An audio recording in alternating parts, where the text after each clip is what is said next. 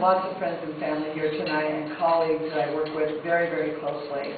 And I want to thank you for making it all happen through all the ups and downs and the challenges of our work. Can't thank you enough, so I just want to extend that tonight as well.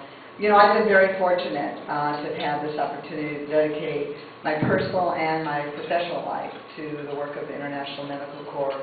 And for that, I will forever be grateful to Bob Simon for giving me that chance. A 27-year-old woman, and not many humanitarian organizations were led by people like me, and very few people would have ever been given a chance had not been for Bob. And there are a few special people who still serve on our board today that were essentially during the founding days, and it's their courage and their wisdom and their skills and their compassion that have brought us where we are today.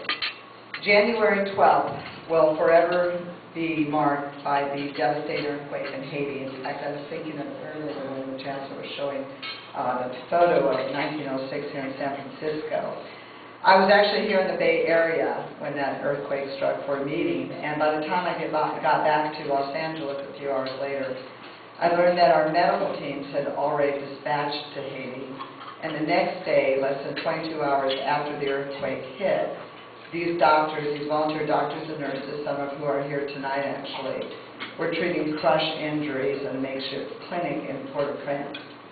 When I visited Haiti myself, I knew that I would see doctors and nurses from our country volunteering side by side and working with local Haitian counterparts, helping them to rebuild for the future. I spoke to an ER doctor there about the comparisons between what he saw then and what he saw before, and he said in the emergency days, many people were coming to our clinics and with broken limbs, but in today's world, they are coming to our clinics with broken hearts. So the challenge ahead in Haiti is great, as you can imagine. When we talk about our work at International Medical Corps, we use the word "we" all of the time, and this is not for humble reasons whatsoever.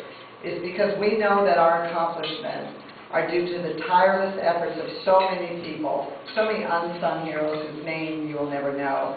And so while it's my face tonight that you see, it really truly is the face of the Afghan woman doctor, or the face of the Darfurian nurse, or the face of our Haitian surgeon. They are the International Medical Corps.